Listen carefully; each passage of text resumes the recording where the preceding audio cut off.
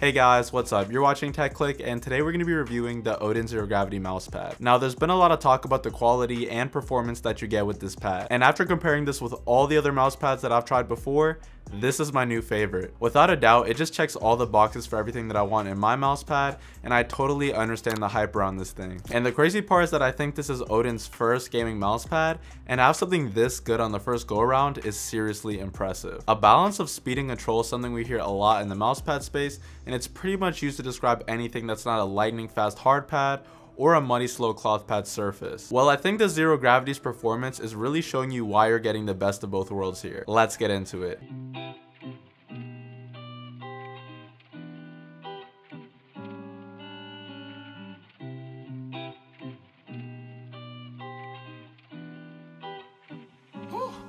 Yeah.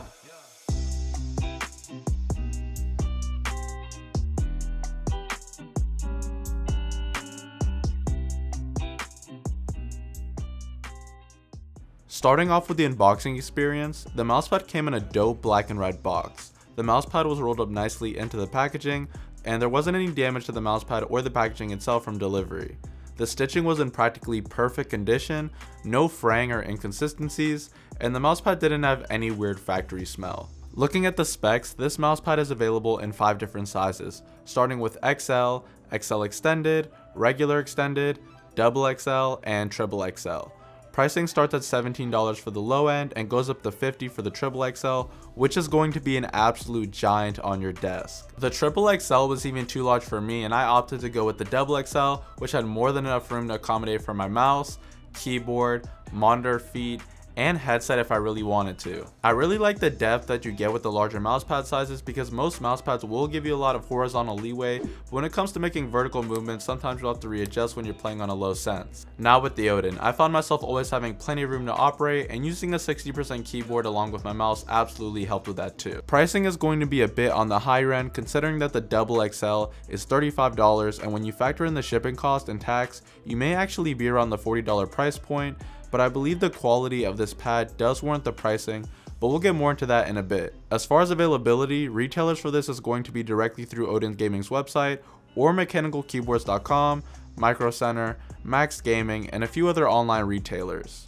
There's plenty of options when it comes to getting this mousepad online, so I would try to find the lowest price by checking out the different retailers, and then also if they have one sold out at a particular website, then you can check those other retailers to see if they have that particular model in stock. The bottom of the mousepad does have a completely black non-slip rubber base that kept the mousepad completely still while gaming and using my mouse. Never had any issues with its sliding, even when using both hands to try to move it, and this could be attributed to the weight of the mousepad because it is on the heavier side. When it comes to the design of this pad, it's offered in 2 main colorways for the majority of their sizes, which is black and white. If you were looking at getting one of the larger sizes like the Double XL, then they also have a new blue and pink special edition that is available, as well as other multiple streamer editions and a new Alex Soto edition that I think looks sick. The colorway options they have at the moment are really good, and I think if they keep expanding their lineup, especially with more streamer editions and artist collab colorways, then we're gonna see some really cool designs.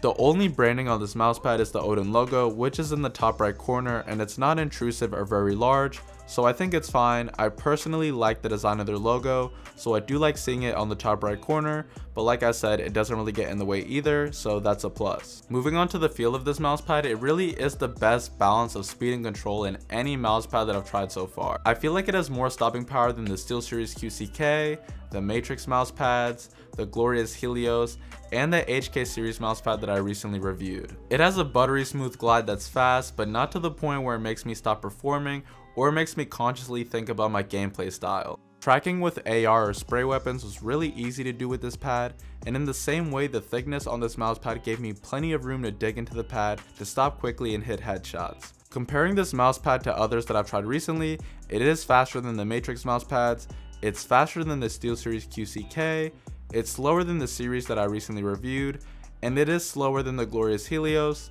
This is going to put it right in that middle ground, which I would say is about right. For cloth surfaces, I would put this on the higher end of the middle though. The main reasons that make this pad great for me is the speed you get here combined with the stopping power from the thickness. And this mousepad is thick with the 4mm of pad thickness. With the only other mousepad that I've tried with this level of thickness being the SteelSeries QCK Heavy Edition. Having that added depth is going to contribute to your ability to slow down faster and easier, since you're going to have more room to dig deep into your mouse pad and slow down your arm and wrist aim. The Odin pad also doesn't have any weird coating or texture, so that's going to contribute to its ability to stay consistent over time.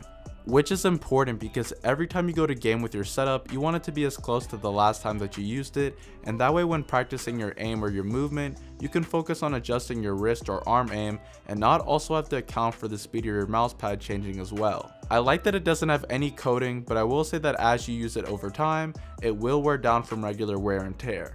That's how surfaces work. You use them over time, you're rubbing something together, and it's going to start losing some of that freshness and the stitching will begin wearing down. However, since it doesn't have any coating, this will make it wear down at a much slower pace, so like I said, this is a W in my eyes. So, do I recommend this mouse pad, and is it worth the money? I think this mouse pad is worth the money if you want a great balance of speed and control with a bit more of an emphasis on the speed aspect, and it's also within your budget. It is a bit on the pricier side, especially when you go up to the larger sizes like the XXL and the XXL, but I believe the quality and performance of this pad does warrant the higher price. Between the quality of the stitching, the glide you get here, the colorway options available, and the different sizes, I really can't see you going wrong with picking one of these up. This is my new main personal mouse pad that I'm going to be using until I find something better. That's how much I like this mouse pad. Like usual, I'm going to put the link for purchase down below in the description, so if you want to get your hands on the Odin Zero Gravity Mousepad, you can go ahead and do that. If you found this video even a little bit entertaining or interesting,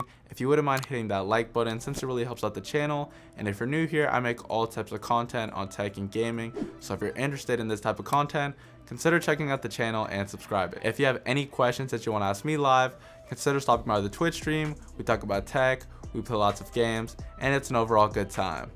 Like always, you guys are awesome. Thanks for watching, and I'll see you guys in the next one.